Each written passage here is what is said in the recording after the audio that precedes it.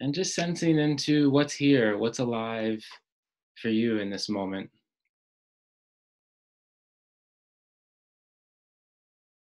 Maybe that sensations in the body,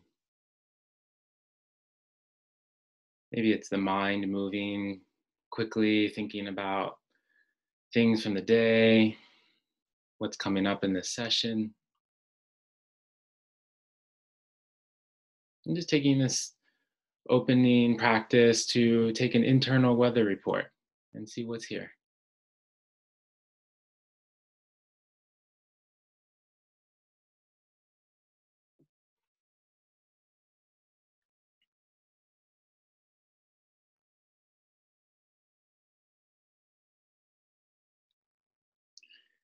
And to help support us arrive most fully into this moment, let's bring the awareness in through the body and all the way down to where we may be feeling points of contact with support beneath us, sensing into the stability rising up to meet the body. And we don't even need to do anything to receive that support. Just be here, noticing.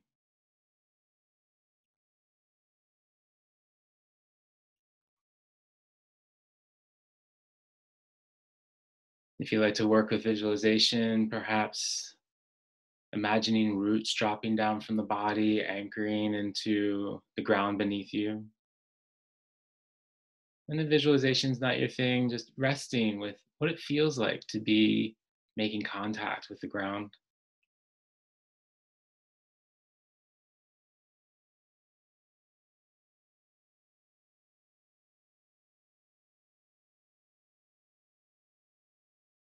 And as we rest our attention here at the ground, widening the awareness to all those that have walked this ground before you, and calling to mind that there have been many beings on this ground. Their sacrifices, their struggles, their joys, all here as part of the land that you're on. And taking a moment to recognize and acknowledge that.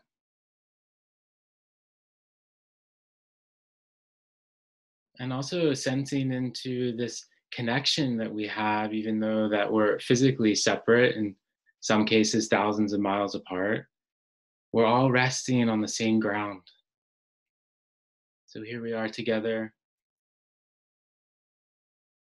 sharing this earth, gathered in this container online.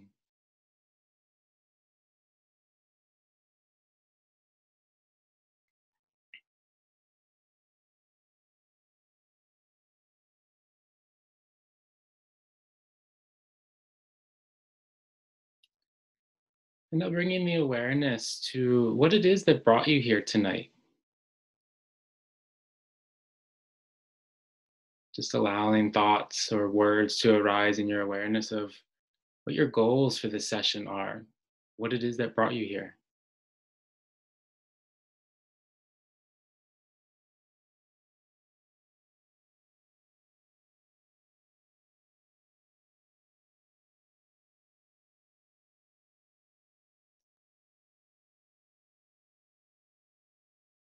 And checking in with your motivation, the why. Why are you here? Why are you seeking those goals?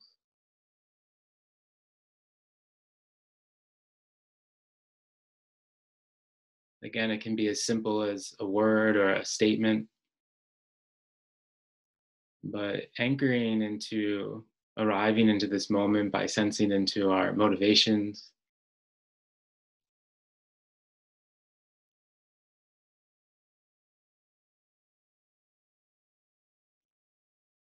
And now finally arriving at how we would like to navigate this experience of this sitting tonight.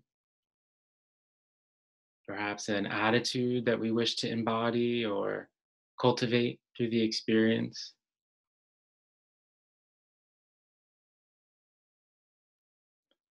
And let this how be your intention for the evening. So, cultivating perhaps a single word to describe how you would like to approach this evening.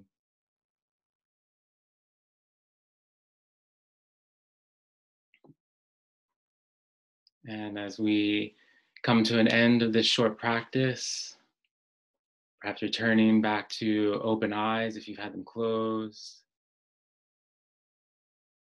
And the invitation is to introduce yourself here in the chat. Maybe include where you're calling in from. And if it feels comfortable, maybe just a word to describe your intention of how you would seek to navigate tonight.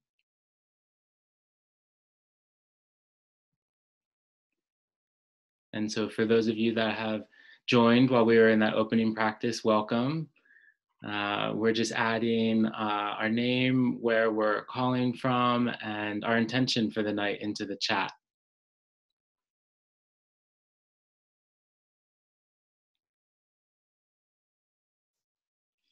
Thank you, Teague. It's such a delight to be here with you virtually. And we are together so happy to be here with you all. It's been just a wonderful opportunity for us as spiritual friends and Dharma brothers and sisters to really think about what we would like to offer to you this evening. So I'm Eve Ekman, joined by Teague O'Malley from the East Coast. So he's staying up late there with Katie. So we have some folks, on the night shift. Thank you for being present and showing up. And before we get started, I'm going to kind of follow this beautiful invitation that Tig gave us of really considering our intention and our motivation for being here. And maybe like a lot of you, I am familiar with the text of the Dharma, this idea of intention, and yet it shows up in a fresh way all the time. And I think in this moment when a lot of our everyday relative reality feels very similar, maybe terribly similar, our intentions can create the freshness and really connecting to them. That's like a replenishment. I was really struck when you were guiding us, Tig, in this idea of sharing the same ground and connected online. And I don't often think of the term internet. And yet it came to mind that we are this beautiful net, interconnected across the world. So maybe we should bring back that term and have it as another way to really forge our connection. So I think I can share with you all this one screen here. Only one screen, I swear this is not going to be a long presentation, but I want to invite you to the San Francisco Dharma Collective, which is a volunteer-run organization where one of the primary values we hold is to make and create an intention for this space that everybody can show up and feel welcomed. We can't ensure what someone's experience is, but we think that these principles will help guide us and really help us remember, what are we doing here tonight? Did we show up in order to have something that we're listening to while we're maybe walking around and doing other things in our home? Did we show up with really an aspiration for the teachings and the practice? So my invitation to you all this evening is to really apply these paramitas, these spiritual qualities, to our time together. And that includes, at the very beginning, this idea of discipline. And here, the way I'm including discipline has to do with our posture, how we are showing up. You are totally welcome to lay down. I invite you to even put the camera a little bit up so you don't have to look at the screen. You can totally join by audio.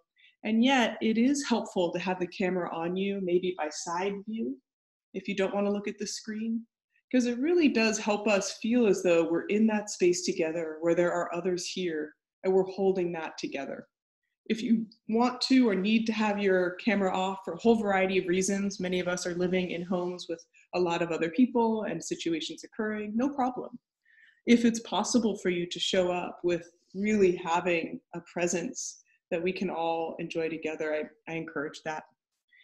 The second paramita here is a generosity. And this is a generosity of really giving ourselves the time to show up fully. Overlapping with that discipline of our posture, this is the generosity of not allowing yourself to give in to the many pulls to your attention when you're sitting in front of your computer or phone. So the texts, the searches, the emails, all the other things that you could be doing, allow them to wait. Give yourself the full spaciousness of being here. This idea of non-harming, it's the most quintessential intention I would like us all to hold in mind. This is, how can we be non-harming to one another and to ourselves, right? When we are listening to these teachings and ideas and sharing our aspirations for bodhicitta, as we will tonight, to really hold yourself gently, your expectations or what you imagine other people are doing or not doing. And so use this as a practice in your non-harming goals and kind of path forward. Patience. This is a really big one. We have been pretty fortunate in the Service Dharma Collective to not have too many massive internet issues, but they can arise at any time. And so please have patience.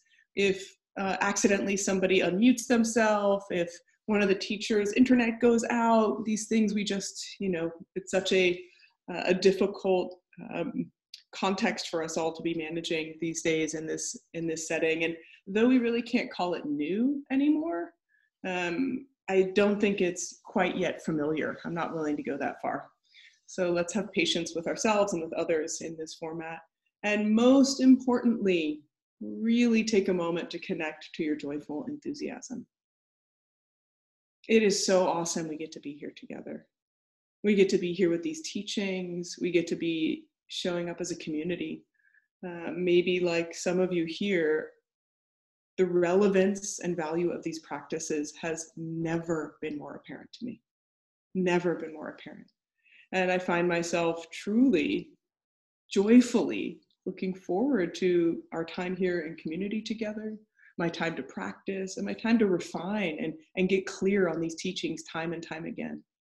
So that joyful enthusiasm, I really invite that. It doesn't have to be, though it's very important, it doesn't have to be serious. So I really invite that for you all. Thank you everybody who's sharing in the chat, your intentions as well.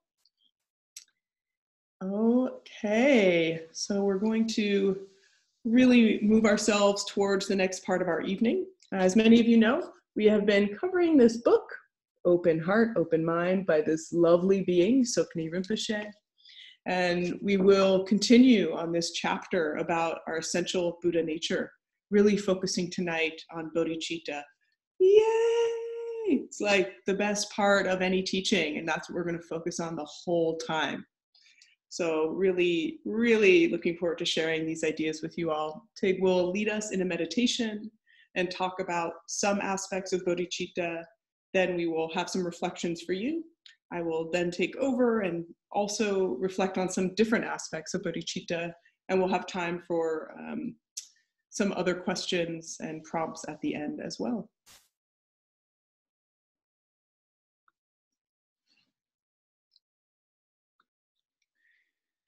So thank you, Eve. I wanted to point out while Eve was taking us through that, it just took a look at where everyone's calling from. And so we have San Francisco Bay Area, all over the Bay, Massachusetts, New Jersey. I'm in Connecticut. And we also have people joining from Australia and Israel. So we have the dinner shift, the night shift, and the breakfast shift. So truly a global Sangha tonight, and it's really a privilege and an honor to be able to share this space and really take the time to come inwards and develop this sense of bodhicitta and support each other through that. So welcome to everyone. So as Eve mentioned, that the Sangha has been following the book Open Heart, Open Mind, and one of the premises of this book and the teachings is how our patterns are so deeply ingrained. They're so carved that we begin to identify with them. And so these can be patterns of fear, stress, any type of suffering that we may start identifying as them. And it cuts us off from realizing our true Buddha nature and our potential. And I like how Rinpoche phrases this: how we identify is the glue that holds these patterns together. So tonight we're going to be practicing loosening up some of that glue, perhaps creating some new patterns from a place of compassion, kindness, and awareness. So as Eve mentioned, we're going to have a series of investigative practice and then some reflection, and really check in with our own practice of the Dharma and gain a better understanding of where we may be. And so to support that, we're going to start tonight with a practice that many of you may be familiar with called Tonglen. And it is in, most of the teachings, it is the path to cultivating bodhicitta. So Tonglen is taking and a giving, or an extending and a receiving. In the traditional practices, it's visualizing the suffering of others and then inhaling it and transmuting it and then returning it back to them as light or metta energy. So it is a highly aspirational practice. It is a means of interrupting our own patterns and really training the mind to tap into this through a felt experience of cultivating compassion. So tonight I'm going to guide us through a variation of Tonglen. So it might be different than what you may be used to normally. So the invitation with that is to bring an open mind. I'm going to offer a lot of different variations. There's going to be visualization offered. There will be some phrases. So really just take care of yourself and do what feels right. If a visualization is not available for you, not a problem. There'll be some other options for you. And as the majority of this practice is really grounded in the breath, it's important to note that your breathing pattern may be different. Well, it is different from mine. So the way that I may be guiding and cueing where an inhale or an exhale is may be different from you, and that's fine. You're not doing it wrong if you're not completely synced up with my cues. So as I said, take care of yourself, go with what feels right. And we'll have some time at the end of the practice to also open it up for some Q&A. So if anything comes up, we'll be able to spend some time with it. So with that, I'd like to invite you back into a comfortable posture. As Eve said, you can be seated, you can lay down, you can stand up. Feel free to shift postures during the practice if that's supportive for you. As many of you heard me say, this is not meditation boot camp. So really bringing the sense of relaxation to both the body and the mind.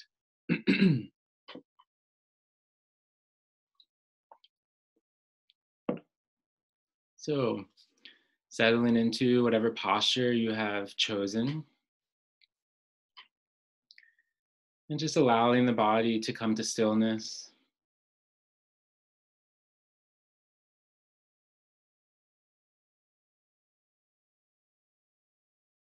And however you are seated or laying down, invitation for this practice is to have the palms facing up towards the ceiling if that feels comfortable for you.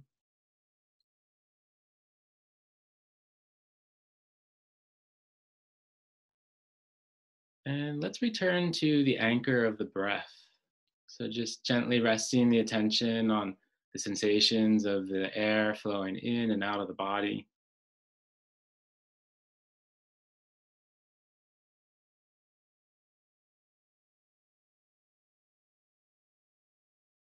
Noticing where you feel into this breath most vividly.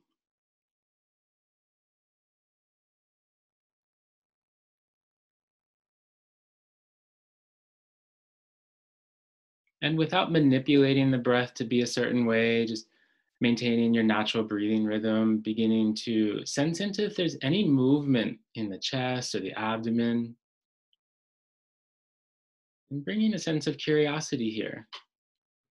Perhaps there's a sense of expansion on the inhale, relaxing on the exhale.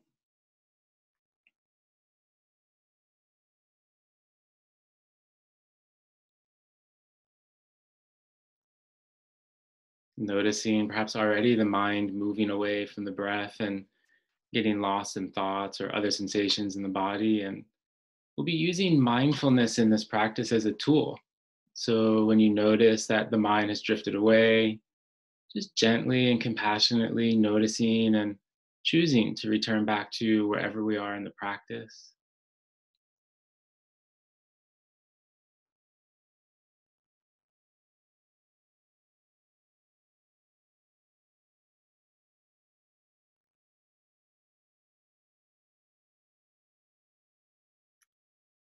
An invitation now is to continue focusing on the breath, but now using the visualization as if you could breathe directly into the heart center.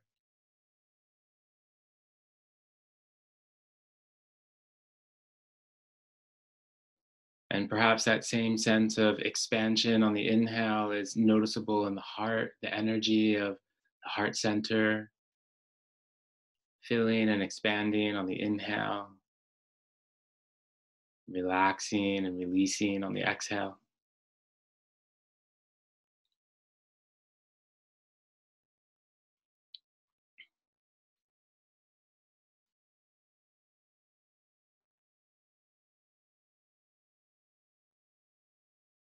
And with our attention gently resting here in the heart, beginning to call to mind two or three positive things that are happening in your experience right now.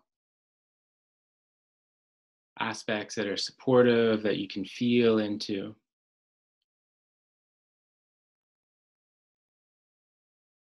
Maybe it's a sense of gratitude or appreciation for being gathered in the Sangha.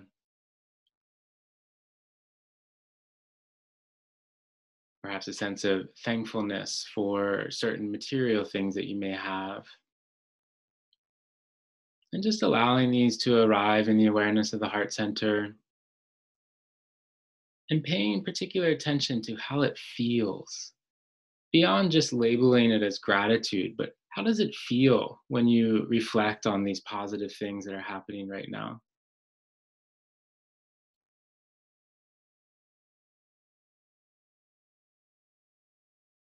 And feeling into any energy that this may have created into the heart center,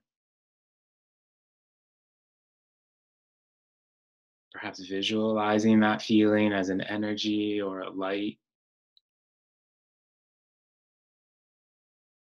And as you inhale, maybe this light or energy becomes brighter, stronger, noticing if there's a color or a texture to this energy.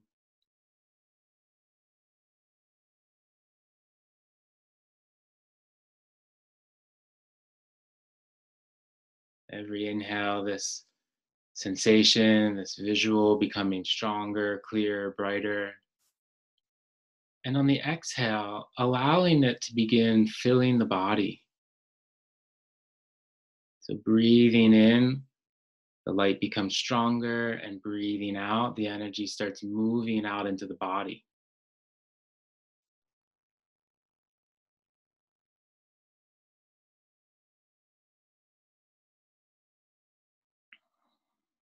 And calling to mind these positive feelings that we may be experiencing right now as they fill the body.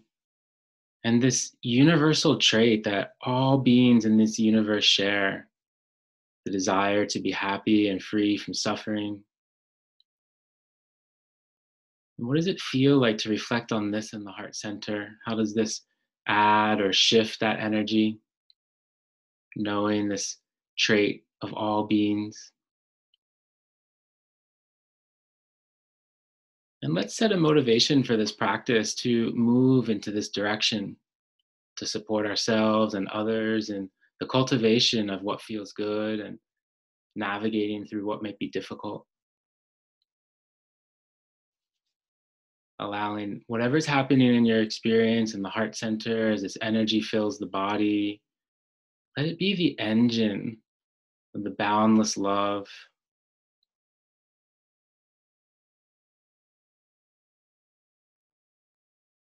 Any doubt, skepticism, let this energy just burn that up. Perhaps using the visualization, or maybe it's just a knowing.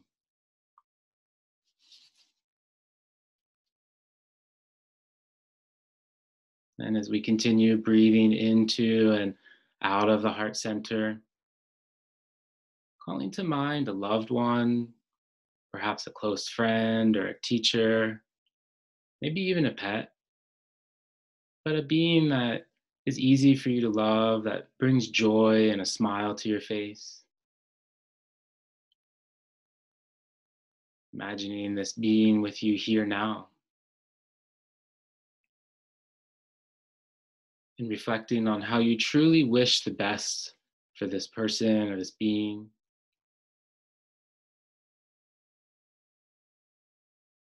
And as you inhale into this feeling in the heart center, on the exhale, beginning to expand from the heart, feeling this energy moving down the arms, out into the hands.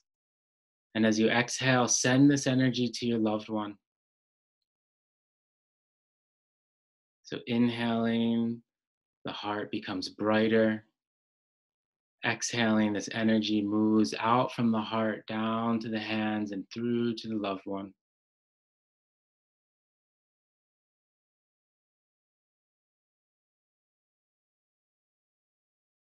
If you'd like to work with phrases, perhaps offering some metta.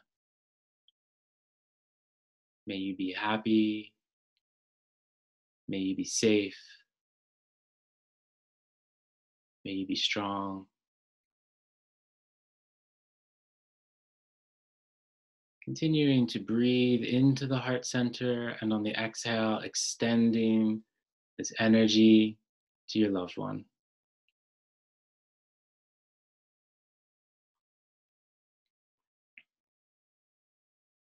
Perhaps even visualizing them receiving this energy. If you're working with a visualization of light, perhaps seeing your loved one basking and glowing in this light from your heart center.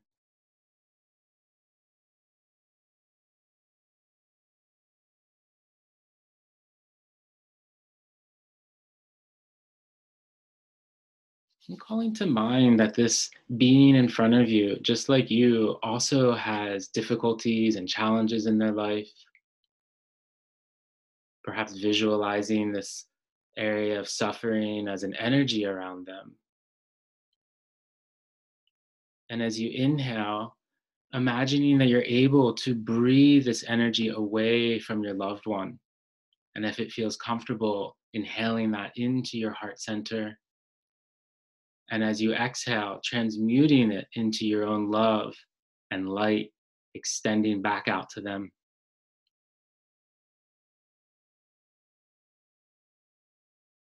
Inhaling their suffering, exhaling light from your heart center.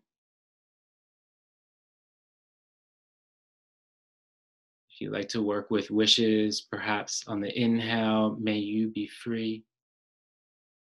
And on the exhale, offering for your loved one to be at peace.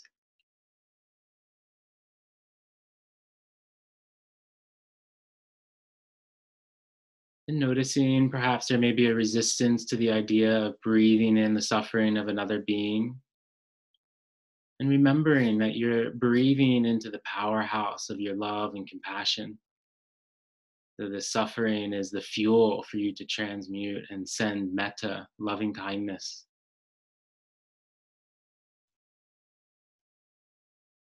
And if it's not comfortable to breathe in the suffering, perhaps you can see with your inhale pulling it away from them, and your exhale replacing that with this energy of compassion and love.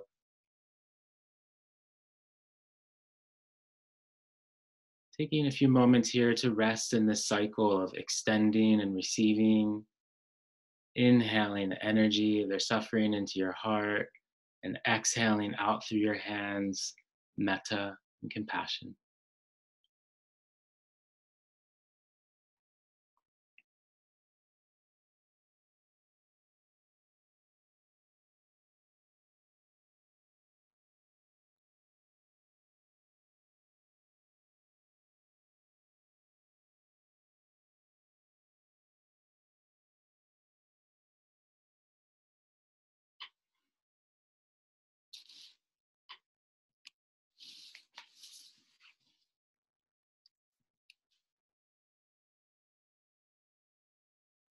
And as we prepare to make a transition in this practice, perhaps inviting your loved one to remain with you, visualizing them sitting off to the side, supporting you,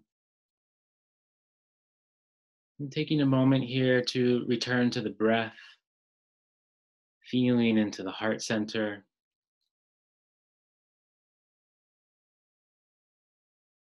inhaling deeply into the heart. And on your next exhale, allowing that metta energy to flow out your arms, down into your hands. And now bringing your hands to your heart center and inhaling, receiving that energy of metta from your heart. Exhaling the metta out from your heart, down your arms, and inhaling, receiving it from the hands into your heart once again. Perhaps a visualization of creating an infinity loop, your heart at the center.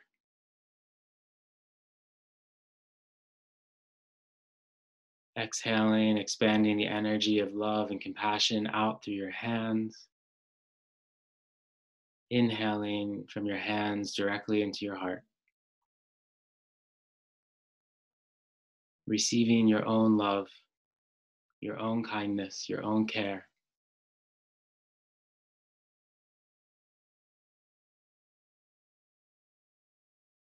Calling to mind where things may be difficult or challenging for you, an aspect of life that may be unpleasant. And as you inhale this energy from your own hands, sending the metta to wherever it may be difficult right now, breathe it into your own suffering.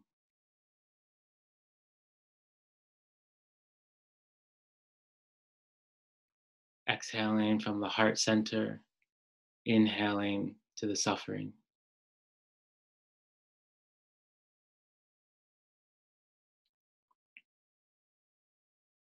And we'll pause here to offer ourselves some wishes of self compassion. We continue to rest with the breath or any visualization, perhaps repeating these phrases silently in your mind. May I have all the courage I need in this moment.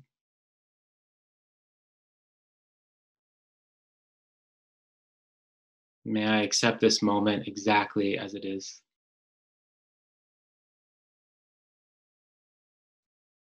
May I accept myself exactly as I am.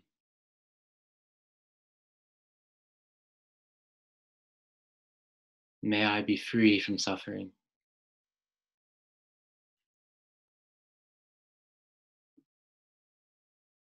Perhaps visualizing as you inhale your own metta, the light from your heart center pulverizing your suffering. Every exhale, sending this light from your heart center out. Every inhale, receiving.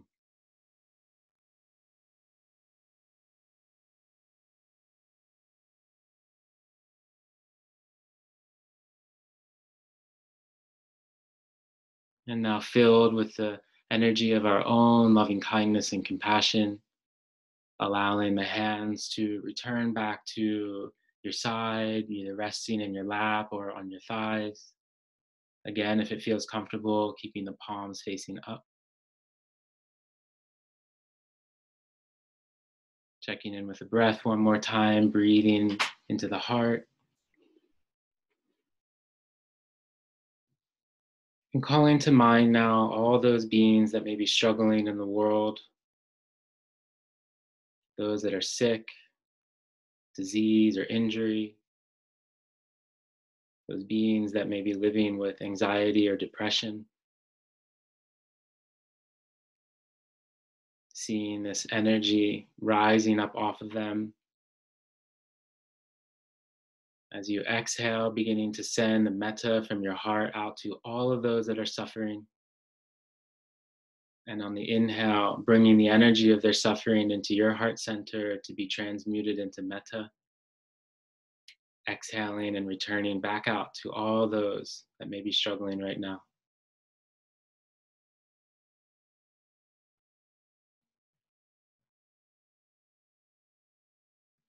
And once again, resting here in this exchange, this extending outwards from the heart center and inhaling back in.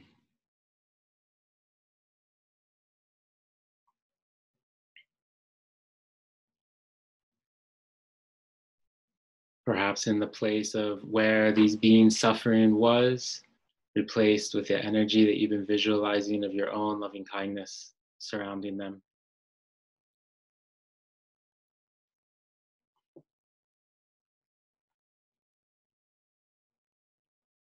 And from here, let's expand our awareness to all beings. The reminder that one trait that we all wish to move towards happiness and away from suffering. Let's make this act of Tonglen in that honor. Exhaling, allowing the light to move outwards from your heart to all beings.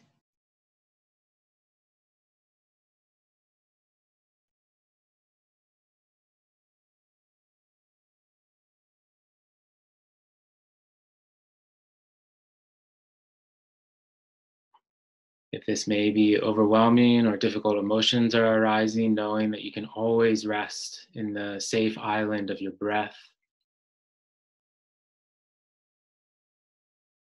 Remembering that this is a practice.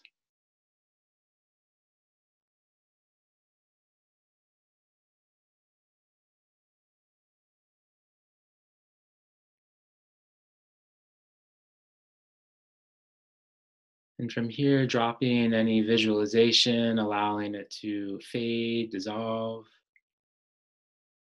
Let go of any thought forms, thinking about the practice, analyzing, and just resting for a few moments here in an open awareness of what's alive.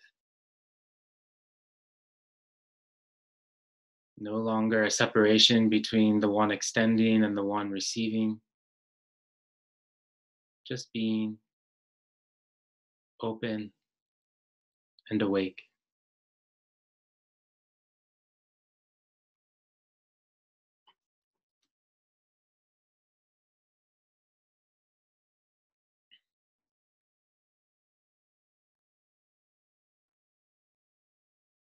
Taking one more breath together deeply into the heart center.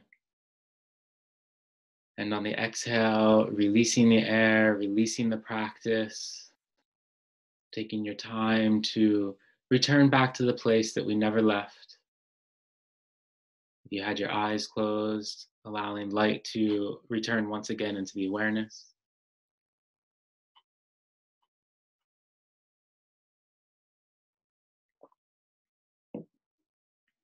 So thank you all for that practice and your presence.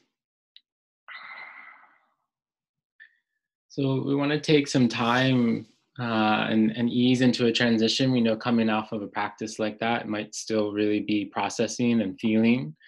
So we have a few minutes that we can transition and open it up for any questions that may have arisen about that practice, about Tonglen, or anything that you'd like to share about your experience. And feel free to just drop that into the chat.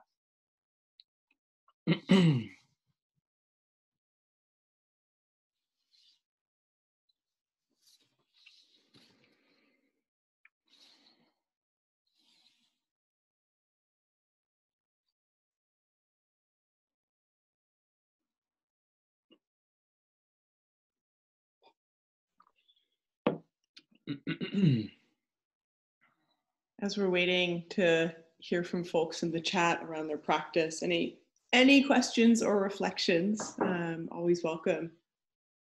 I was, just really noticing what a powerful practice of attention it is to do Tonglen and compassion. And I know that as a practitioner and a researcher, that I can really find such vividness when I'm imagining someone else. And then things start to get a little less tight and bright when it's just me. That was a really, then other ideas became far more appealing. Mm. Thank you for sharing that, Edie. And so Claudia is asking, hard time inhaling the suffering from others. And yeah, that's a very natural response. So there are a couple different options. One could be that on the inhale, it's like you're moving the suffering away from them, but maybe not bringing it all the way into your being if you're not feeling ready for that. And then as you exhale, where this space that you've created by moving that suffering away from them, then can be filled with this metta, this kindness from your heart. And really just being careful to not force it if it's not feeling right, to breathe that in, to visualize that. You can rest with some of the wishes, may you be free, may you be at ease. So offering those wishes. The next question I see, which also very understandable, is overwhelmed thinking of all the suffering around us and the resistance for letting that all in.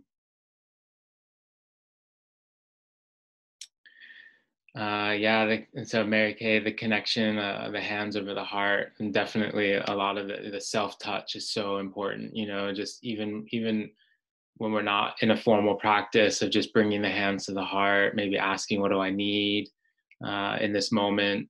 Maybe even some self-compassion of, may I accept this moment, is a really beautiful practice. And Gina and Sylvia, we'll be addressing this head on with Bodhicitta. So hearing you loud and clear, and that's where we're headed.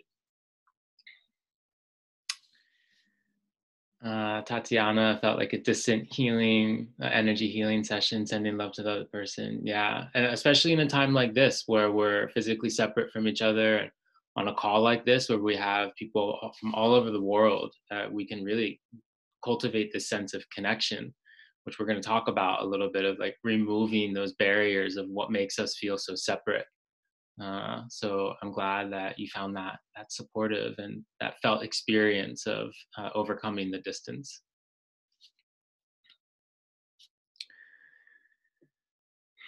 So thank you very much for everyone that offered your questions. If anything comes up at any point during the session, please feel free to add it into the chat, and we'll have some time at the end that Eve and I will be able to respond. So if you didn't get it in now, or something else comes up later, please feel free to add. So we're going to transition to talking about a little bit of what's behind Tonglen and what are we doing here in this practice.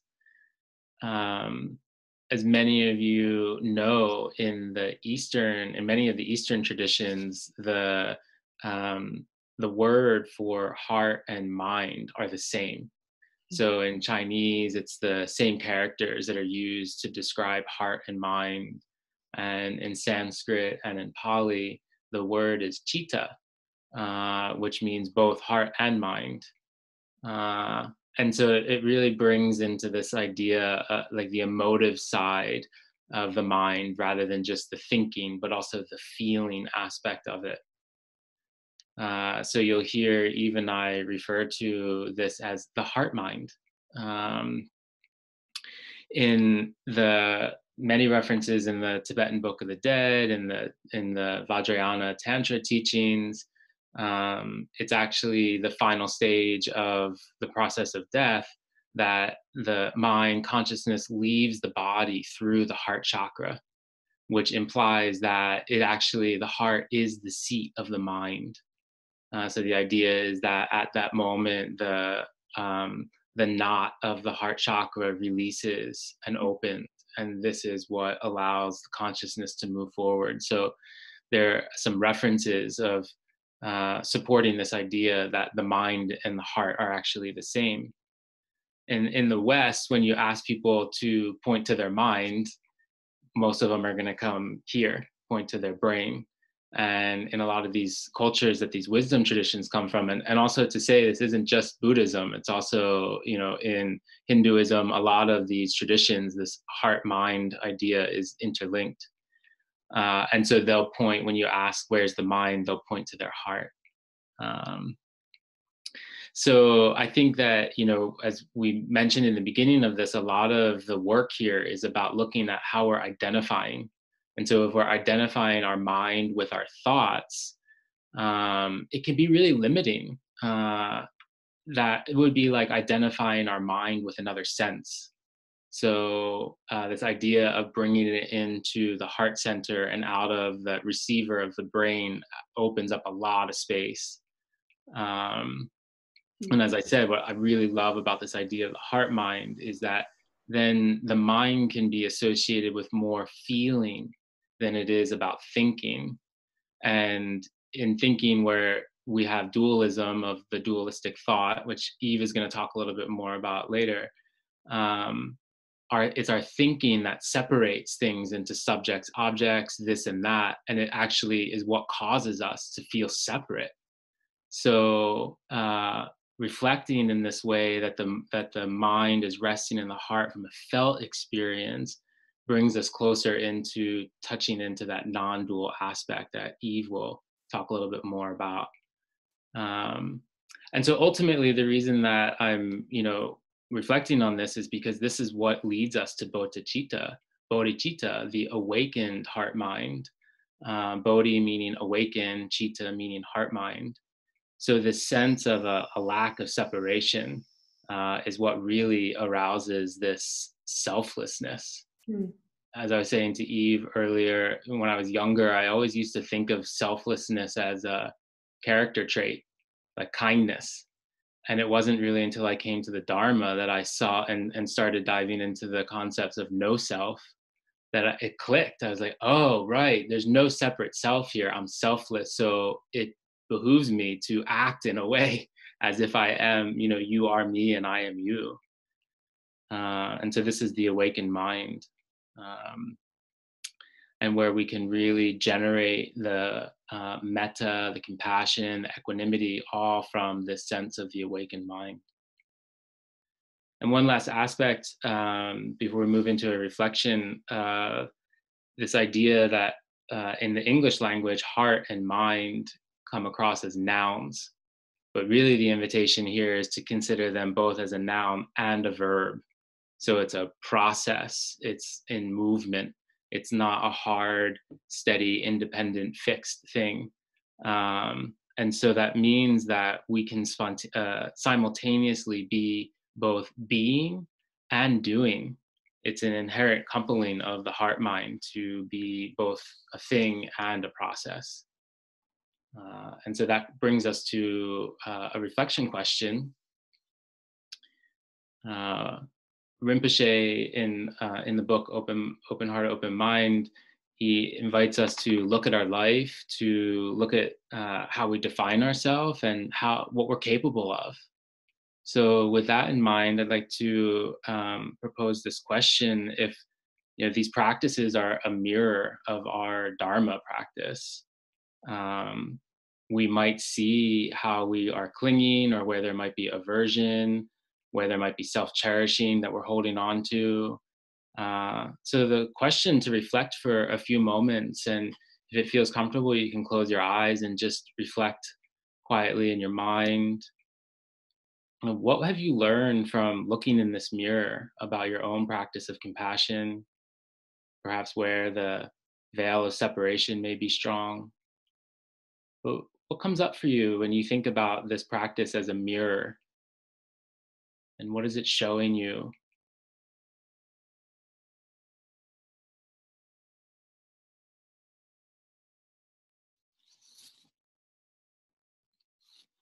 And just taking time to let whatever arises come into your awareness, maybe difficult, maybe more supportive, just being open and welcoming whatever arises here.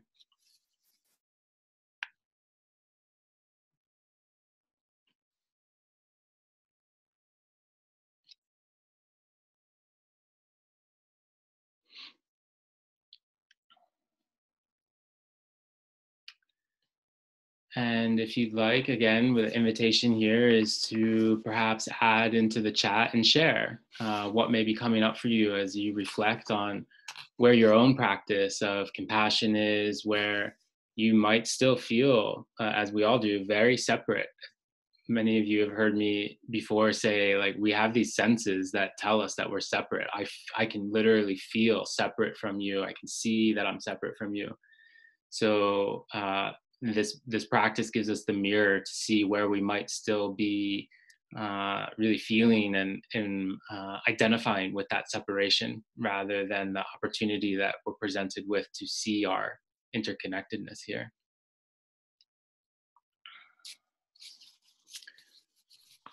So if there's anything that's really calling out to be shared, please feel free to add that in the chat.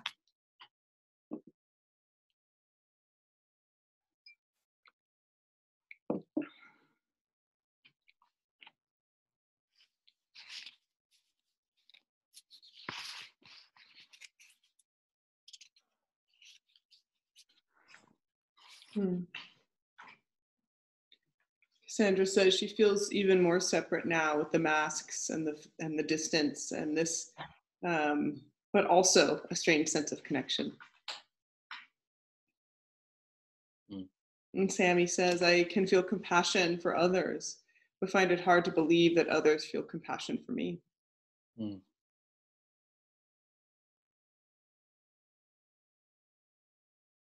How many people can relate to that one? I would put 2 hands up.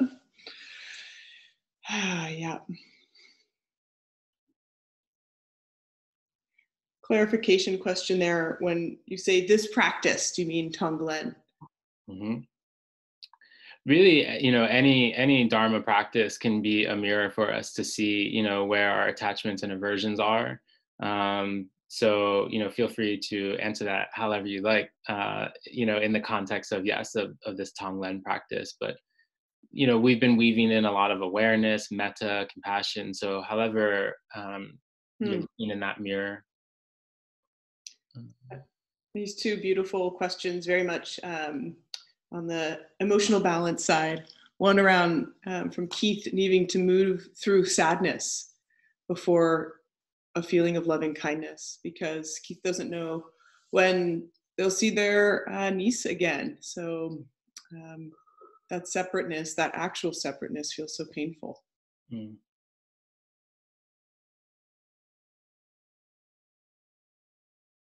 And then they say, seeing frustration and anger as suffering is a way to connect with compassion. Gina and Sylvia say, I think it's very common for us to not see anger as an actual form of suffering that is hard for us. So that's a beautiful insight.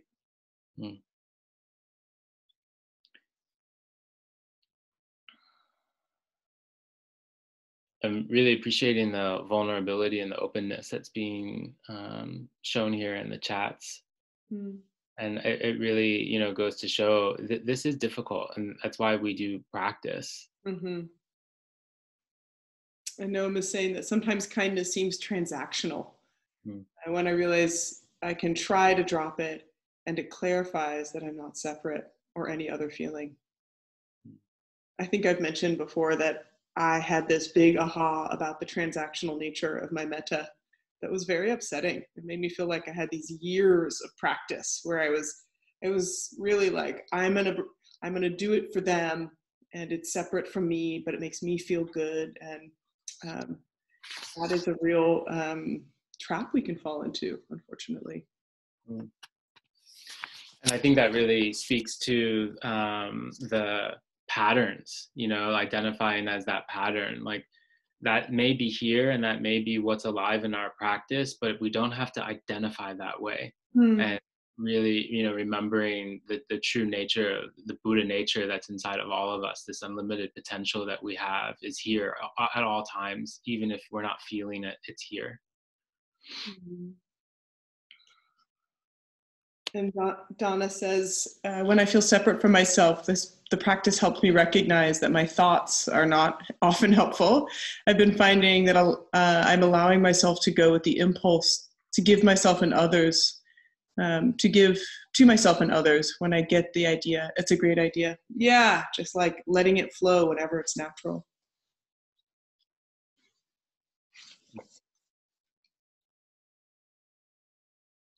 Some synchronicity there with Annette, her partner, calling her during the meditation. Calling it in, literally.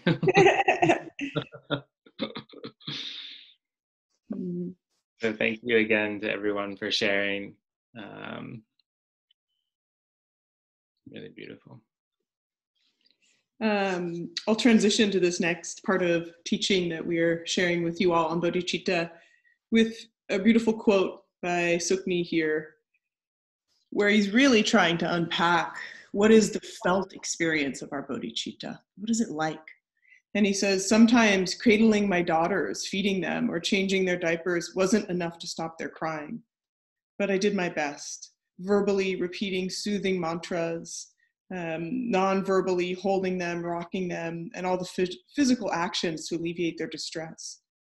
To me, this is the real meaning of bodhicitta, waking to a cry in the darkness and responding to the best of our abilities. The only difference is that in the case of bodhicitta, we ourselves are often the ones crying in the dark. Unfortunately, we tend to sleep through the conflicts we face in our lives. We ignore our Buddha moments and don't let them awaken our hearts. We fail to see that recognizing, admitting, and clearly understanding the patterns we experience in our own lives can have transformative effect on the way we function in the world and the way we relate to others. Pretty much says it all. I really love him highlighting here that felt experience, and I know I've mentioned this before, of that call to compassion, to be that tender as waking to the crying child in the night, and especially that young child who can't even tell you what's wrong, and the kind of caring and that embodied holding. And as Teague led us through, we did that to ourselves. What we would extend to other. What does it feel like to directly place our own hands on our hearts? And I think for those of us for whom this practice still feels remote and challenging, to apply bodhicitta to our own suffering, to our own totally tiresome habits and patterns that we feel we always get caught in, can we apply it right there? And so when we have this invitation to feel it directly, to notice what it's like to feel our own suffering in the moment, I think we have a lot of opportunity. Because that felt experience, it might be more powerful than our mind. Our mind might say, you know, you lose your temper all the time with this specific loved one. Like, you really should be over this by now. Like, I know it felt bad, but come on, like, what are you doing here?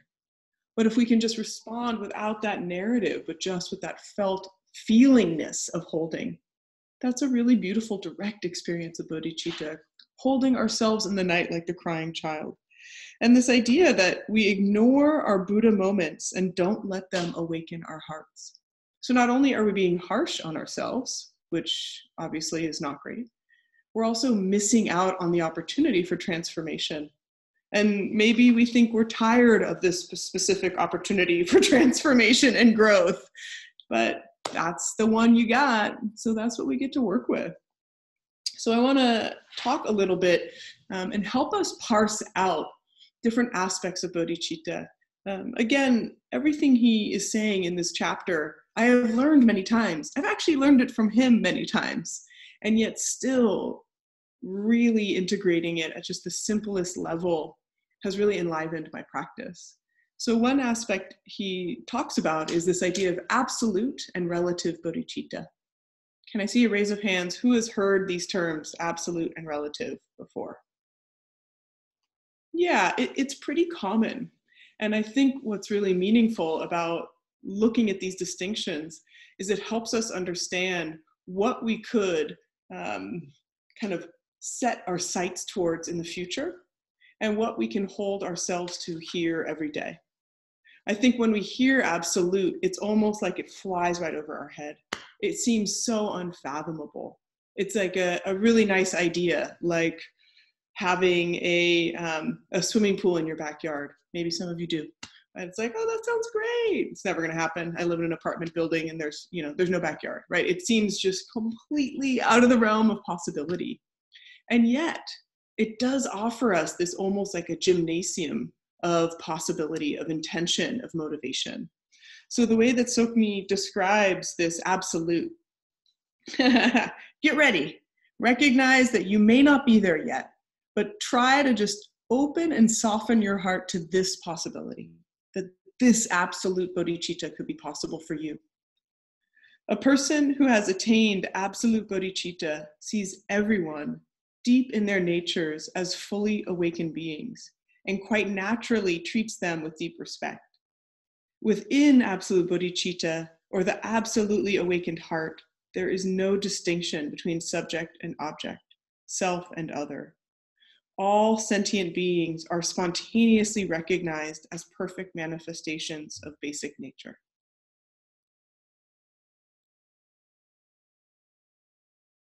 So beautiful.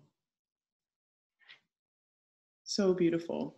And maybe some of us have had a glimpse of that, where we really feel at peace with others, where we feel deeply connected to others, where we recognize that all of us have this innate spark, have this emptiness, this clarity, and this love as part of who we are. And probably for most of us, it doesn't last that long. And yet, even getting a tiny glimpse of that and the freedom it provides, so inspiring. It is so inspiring. Of course, it would be of great benefit for us. Imagine having no feelings of blame, no feelings of judgment, no feelings of frustration, right? There was a sense of being totally connected. But the entry toll is high. We have to let everybody into our heart as though they were us, as though we are one. And that's hard, right? In the chat, we heard from Gina and Sylvia saying, letting everybody in, that is overwhelming.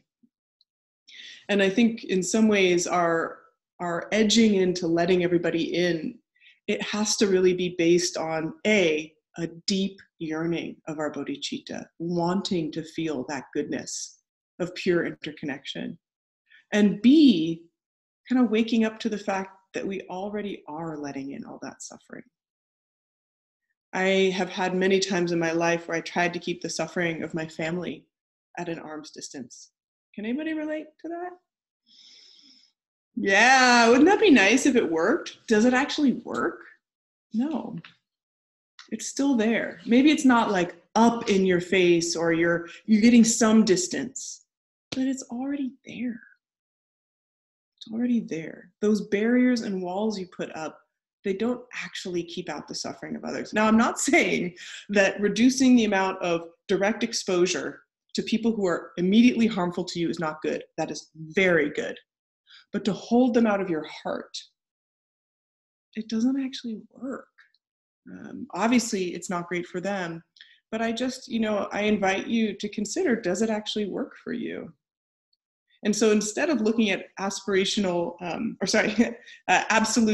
bodhicitta as this thing that won't happen, this imaginary, amazing thing, maybe looking at it as how much more truth do we need to see to realize it's the only sane option? And this is something, Teague and I both work in healthcare, in that we are right now having the opportunity to be of service to healthcare providers and share these compassion teachings. And it's really hard to teach compassion when you're truly caring about others and giving yourself, your time, your effort, your heart, and your intention, without being able to break down these barriers, without it being about what I can do to help you and whether you're going to be okay and whether I'm doing enough. That actual subject object actually is more exhausting for our compassion. And yet, unless you have decided to become a practitioner, that would be a hard sell. It's hard to say, what would really help your feelings of burnout and empathic distress? Have more compassion. Feel yourself as exactly equal to others. So I know it's a hard sell. And yet I really invite you to keep that aspiration. And that aspiration, as Teague led us through, that is in our practice. So we use our practice as our laboratory, our time for opportunity of experimenting. I'm going to hold absolute bodhicitta in the beginning of every practice. I'm going to dedicate my practice with absolute bodhicitta, right? Because we can do that. We can totally do that and really start to get that heartfelt sense.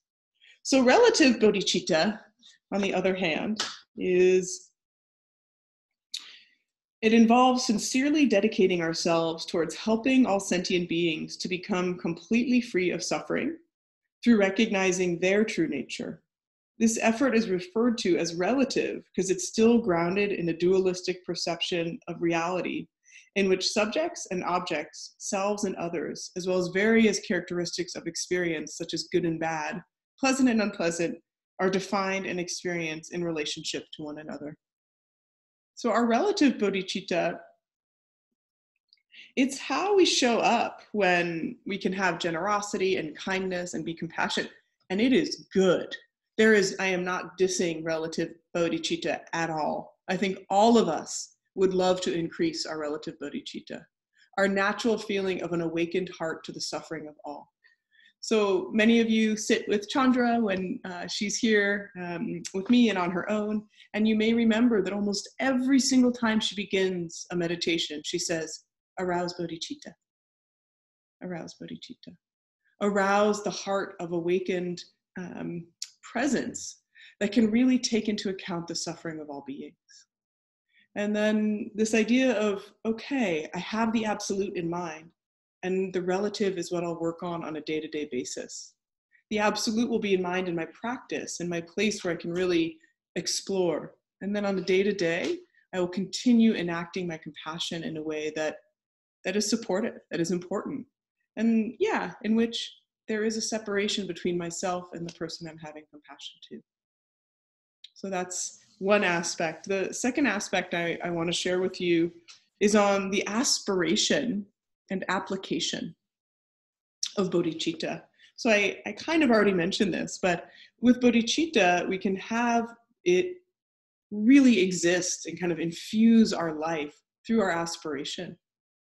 So that essentially is just the way that we set our intention, as we did today in the beginning. And Teague offered such a really interesting opportunity for us to consider our motivation and our intention and our goals. And I might have to ask him to walk us through that one more time, because I think the more specific we can get, the better. The more specific we can get. So it might be that if our true aspiration, our true motivation is always to be of service to all beings and to relieve suffering, that might mean that how we go about it on a day-to-day basis might look different. It might look different if that is always our aspiration, that never wavers. But today, I have to be on WebEx meetings for 7 hours. But tomorrow, I'm actually going to work at the food bank or volunteer at the food bank. That might mean we have a different intention with how we can show up, how we can enact and make that bodhicitta real. So the aspiration is this kind of, I don't know the exact right word. It's really, imagine it as though it were infusing every single cell in your body. And then the application is when actually the world rises up with an opportunity so that you can enact. So we always want to be training in this bodhicitta so that when there's an opportunity for us to help, we're ready. The opportunities are not always there. There's not always an easy way for us to respond to the suffering that's around us at all times. The suffering might be too great. It might be too remote. We might not have resources at that moment to show up. And so this idea of application, it's really skillful, that we have these two, aspiration, application, as separate, so that we don't wear ourselves out thinking we have to do everything for everyone. I bet everyone here has tried that at least once, right? My compassion means that I want to really be of service to absolutely everyone I can at all times. And then you burn out in maybe a month, maybe a week. So how do we have this idea of holding that my aspiration is unwavering? I am always keeping in mind this aspiration. But when I get to apply it, okay, it's not always there. Okay, here I can apply it. Here's something I can actually do. Wonderful. So I think that's a really useful way. And so how do we keep this aspiration in mind?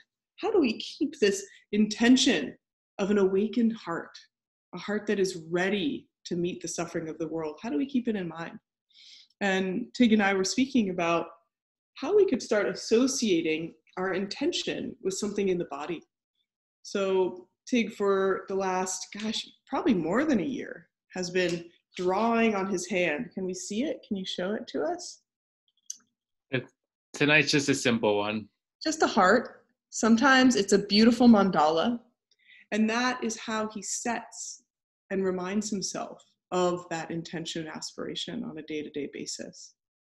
And so I want to invite us for a moment to, if you can close your eyes, great. And find a place where you can land your aspiration. And it's helpful if this could be somewhere in the body, on the front of your body, somewhere you can see easily. It could be something simple like, I am deciding that it's my right thumb.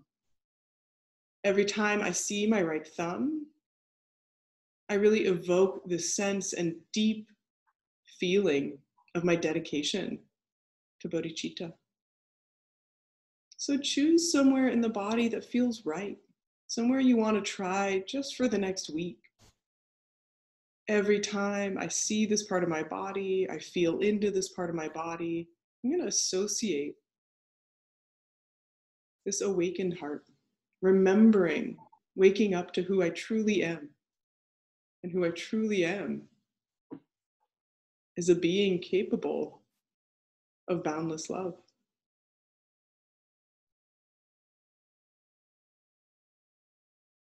So finding, and imagine as though you were burying a hidden treasure there.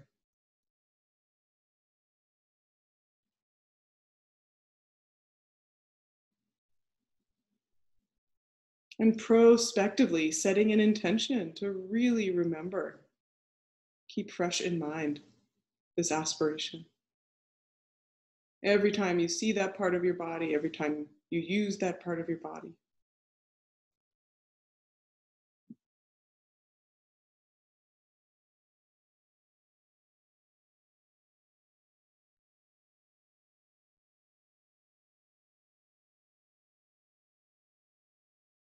And gently wiggling our fingers and toes and blinking our eyes back together.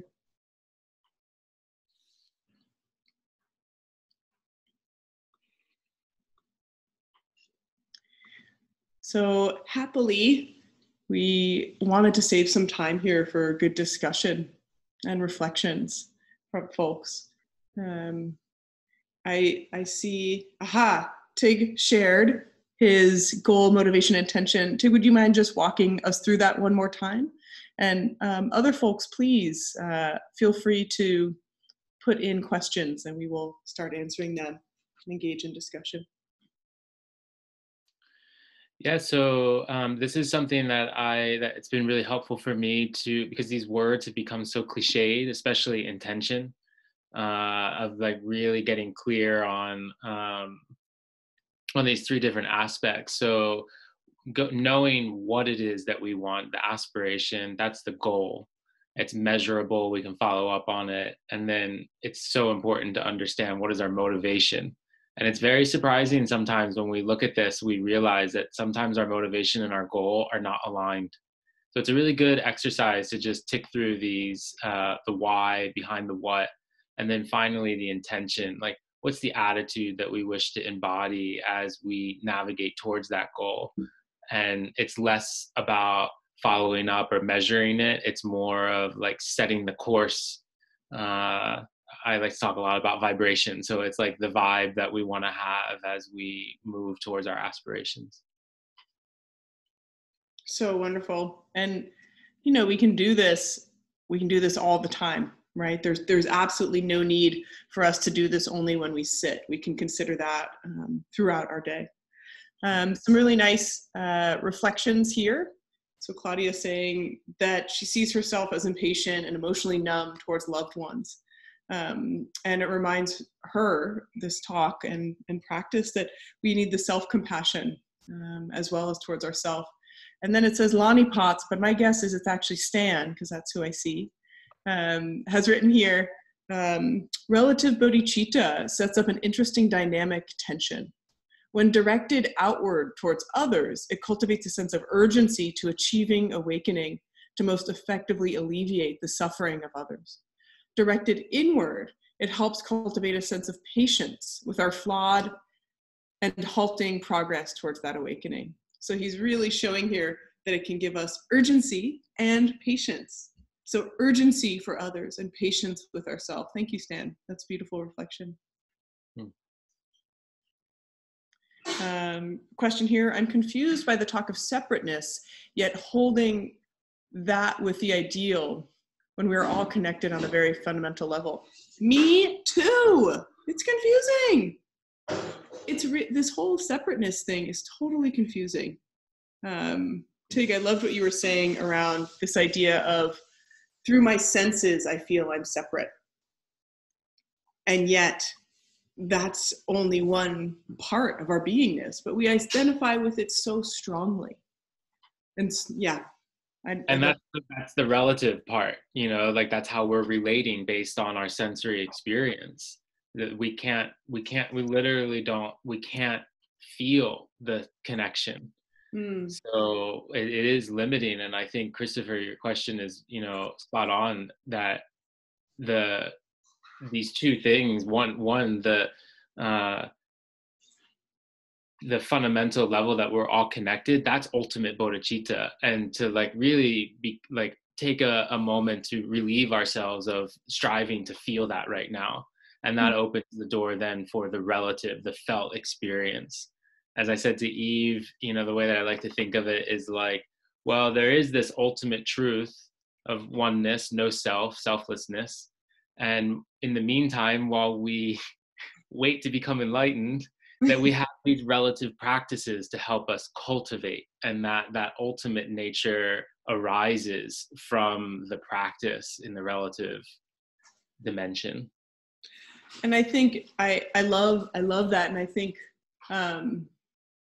you know, the quote that I shared for this session tonight, or that really seemed to sum up what it means to wake up to bodhicitta, is saying essentially that we just get really confused about who we are. We get over-identified in this self, and then we get lost to this more ultimate reality. And there are some of the translations of what mindfulness is remembering, keeping in mind. We remember our bodhicitta, and as we remember it and we remember it and remember it, it starts to become more fluidly part of how we understand ourselves and others. My guess is it's always been hard, but in our contemporary modern world, it's especially hard to remember our connectivity. We live in very disconnected times. So there's what I would say a beautiful question. Can you explain what metta is? Really appreciate that question. And Teague and I were speaking before this session. In some traditions, metta, loving kindness, and karuna, compassion, are really just kind of interchanged and not separated. That is, I don't think that's a problem per se, but I think it's really nice to have precision between the two. I think there's a lot of different ways to describe the difference. For me, it's really helpful to think of when I'm cultivating this genuine feeling for myself of what does it mean to be happy? What are the aspirations, motivations, and intentions that support that? And also so that would be metta, that would be loving kindness. And then with karuna, or with compassion, how can I alleviate the suffering I experience? That's different. That's different. And I think when we just kind of meld them together without a clear understanding internally, we miss out a little bit on both. I'd really love to hear what you think on that, too. I mean, with metta as a definition for me about, you know, it's the wish, it's the wish for another to be happy. And so much of our culture, love is defined as, I love you because you make me feel good. It's hedonic. And metta is more eudaimonic, where it comes from within. I want you to be happy, and that's why I love you. It's hard, like it's a lot easier to say that than it is to actually practice it, but I think that's why we're all here. And also, you know, as Eve was mentioning, the delineation between metta and karuna with compassion. And I think what's really important for me in that aspect is with compassion, that we don't know what it's like for others to suffer, but we do Mm. know what it's like for us to suffer. So that I want to be free from my suffering. And so then I can relate to all of you because I know you want to be free from your suffering. I don't need to get down there in the hole with you and suffer the way that you are. That's not helpful to anyone. But the separating out an outbound wish for happiness versus a aspiration to be free from suffering, it's, for me personally, has been really helpful in my own relationships. And yeah, I could go on, but I'll stop there. Beautiful. I'm really loving these questions. Cassandra says, I'm going to be honest. Sometimes I really feel like my true nature is aversive, impatient, and irritable. I hear that. Mm. Yeah, I mean, I think I have a different flavor. Mine would be anxious and worried. And yeah, that we have this idea proposed to us that our true nature is clarity, emptiness, and love. It's hard to believe. It can be hard to believe. It can be very counter to what we, what we focus on, what we've seen prioritized, what we haven't seen kind of cultivated and understood. And this is new vocabulary for us. It's almost as though we didn't know where to look for it. So how could we know it's there? And so I would just say that, most of us have been aware of the things about ourselves we don't like for as early as we can remember. I mean, I bet if I could really focus right now on what is my first memory, it's probably something that was hard, not something that was great about myself. So I think giving ourselves that kind of healthy and grounded understanding that at our most basic evolutionary predispositions, there is a focus on what's hard. Remembering what's hard and difficult, remembering what we'd like to improve, it can function our progress and understanding. Most of us are way overdeveloped in that department. And it can actually get in the way of our ability to see ourselves in connection to others. One of the hardest parts about that feeling of, I actually identify strongly with being frustrated or being anxious or being deficient, it closes us off to empathy, creates self-related concern. So even if you're like, you know what, Eve, I don't believe you that I am naturally capable of bodhicitta, but I want to be more available to others. So I guess I'll let that go for a while. So whatever works for you in terms of letting go a bit of that limited view of self, go for it. Go for it. So it's almost you're using bodhicitta as a backdoor into being an okay person. Wonderful. Another great question I'm gonna ask you to respond to is, I understand citta pretty well, but can you take a bit more time about the word bodhi? It is said so much and used in so many words and phrases. I'd love a back to basics definition and some words about it outside the definition of awakened. I think to start off by saying, like, language will fail us here, because bodhi is the ultimate nature of reality. It is the awakened mind that can see these things that we've been talking about at the ultimate level. So I'm already going to fail by using words to try and articulate this, but I think it is the true nature of reality. It's our awareness. It's the awakeness. I know awake is the cliche that we're trying to avoid here, but as we were talking about before, noticing where our patterns and how we identify with them. And even as Cassandra was saying, like, there's a bit of a identification as the true nature being this way, when really our true nature is the awareness of our experience. So we could navigate this entire lifetime with these destructive emotions, with these difficulties, but at the end of the day, bodhi is our awakeness, our awareness of it, and identifying more as that, the awareness of it, rather than the object that we're observing. Even there, saying that, that's ultimately not even correct, because there wouldn't be an object to observe in the awakened mind. Yeah. That was so beautiful. Wow. I'm really loving these questions, these like so-called simple but deeply profound questions on what are these words we're using? How are we trying to elucidate what ultimately and relatively, we have to experience, we have to feel. Yeah, beautiful. Seeing if there's one more here. Just a reflection from Tatiana. Being dependent on others was the most heart-opening practice for me. Yeah, I can imagine. Having been dependent on others when I've been pretty ill or otherwise, it's really, that really does help us remember this deep interdependence that we have and that we share. Yeah. Yeah. For me, it brings up the teaching around interbeing, taking that one step down further, of that everything is a part of us and we are a part of everything. So that independence is getting us closer to that true nature.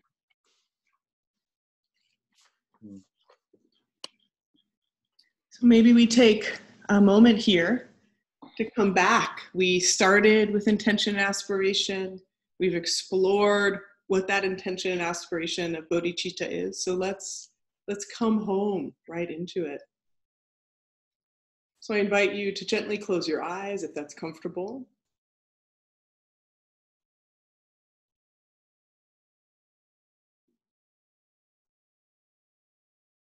And see if you can feel the imprint of where your palms were placed on your chest. Where that sense of deep caring for the self was made manifest.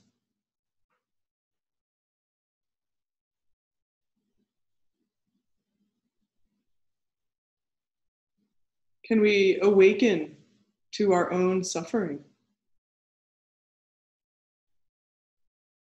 and find right in that same instant that we have everything we need?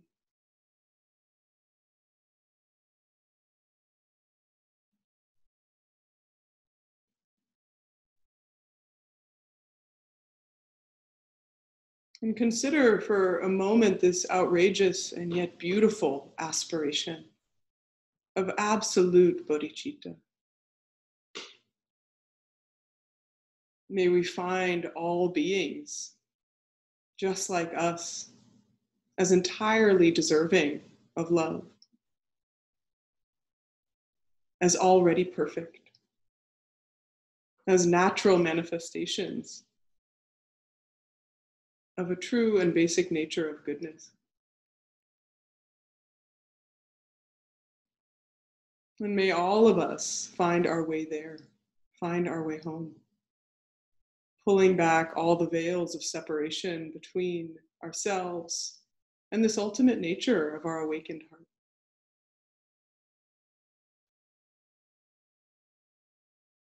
May we all experience that profound, limitless connection, here and now and in the future.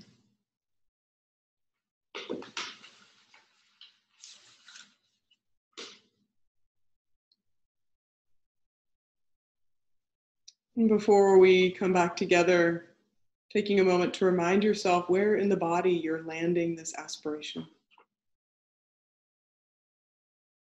And keep close to it for the next couple days.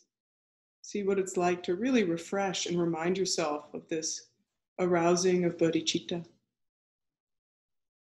Each time fresh and new. And gently wiggling our fingers and toes and blinking our eyes back into our shared space.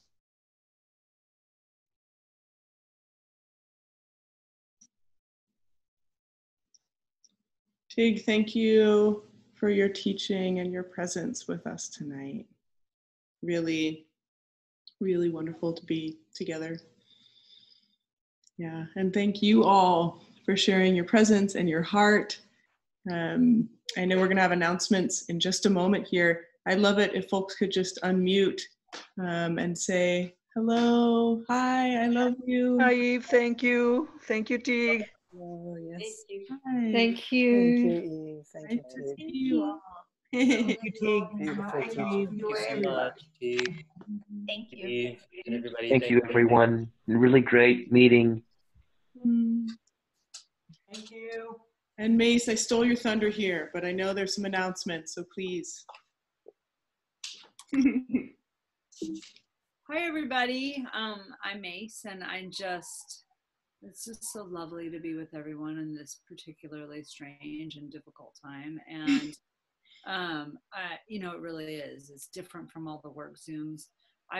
We've put in the chat box a couple of times the donation link for the San Francisco Dharma Collective. And I think what I really just want to say about donating to keep this scene running and to help support our teachers is that this pandemic has helped me really see, it's highlighted deeply the disparities that already existed. And it's also highlighted deeply what's important.